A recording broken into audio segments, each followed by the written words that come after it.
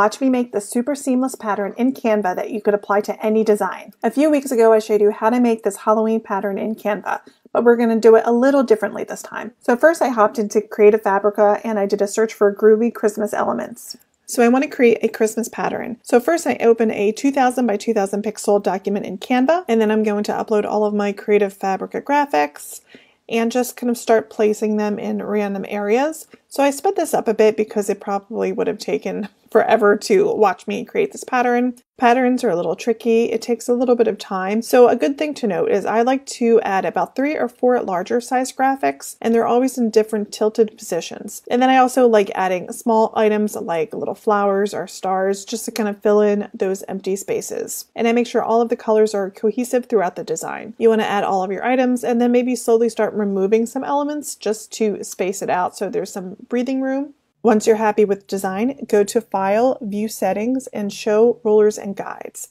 So you're going to click and drag on the left ruler and move that vertical ruler under the 1000 pixel mark at the top.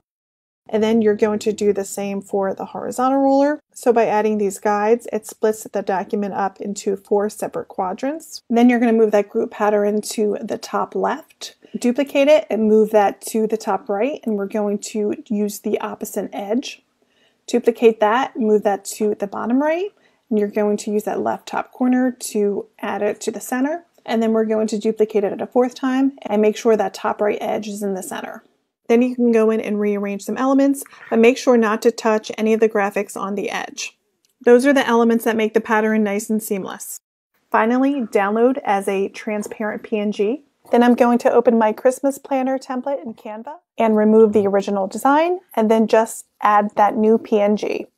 Then I can duplicate it to add the pattern. So here's the updated design, and it's super easy to customize this Christmas template. You could easily make different patterns and then just update the cover art as well as the banners throughout the design.